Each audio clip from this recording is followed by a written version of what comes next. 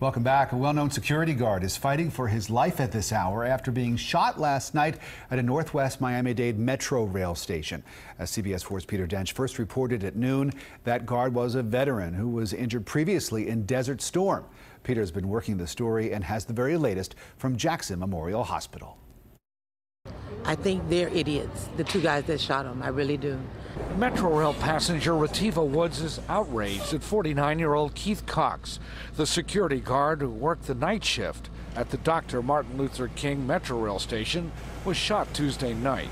Well, I think it's a travesty, a real travesty, because these guys, they come here, they work hard, they should be able to protect and serve us while doing their job. Police say it happened around 9:30 at the station at Northwest 27th Avenue and 62nd Street.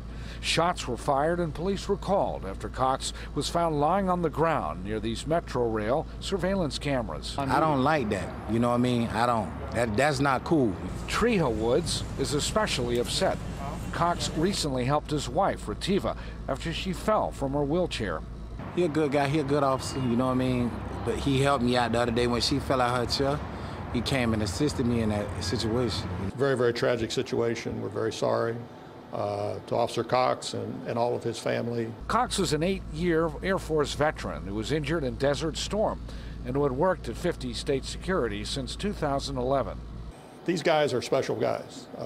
They're in a very, very difficult situation. They perform incredibly well. We're very proud to have them out there. They have extensive training, and that training has served us well and served them well. And this is one of those things that you just can't predict, and you're devastated when it happens. So far, police say they do not have a motive for the shooting of this security guard. If you know anything regarding what happened here last night, please come forward and let someone know.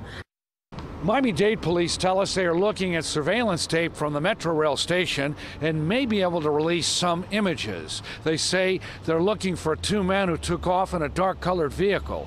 If you can help them with this case, call Miami-Dade Crime Stoppers at 305-471-TIPS. At Jackson Memorial Hospital, Peter Dench, CBS 4 News.